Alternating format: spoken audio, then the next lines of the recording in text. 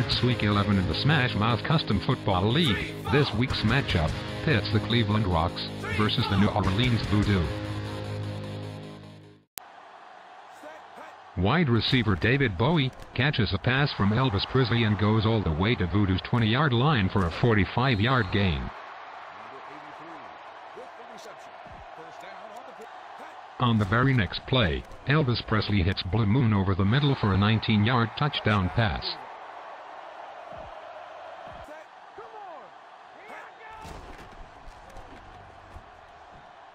Safety Ace Frehley jumps around and intercepts the ball, taking it to Voodoo's 33-yard line. Cleveland capitalizes on the turnover with a 1-yard touchdown run by Mystery Train.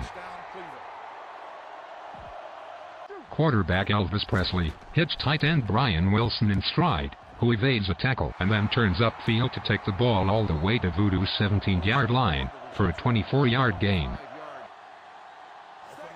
Rocks end the drive with a 2-yard sweep to the right for a touchdown.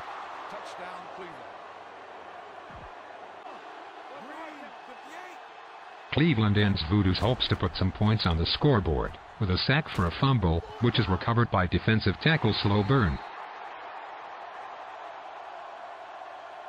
The replay official is reviewing the call of fumble on the play. The ruling on the field has been challenged.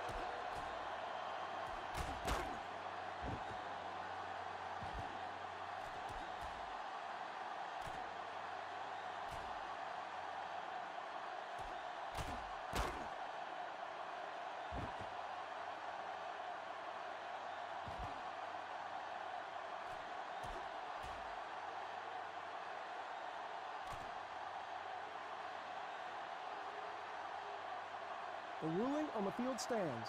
There was a fumble on the play.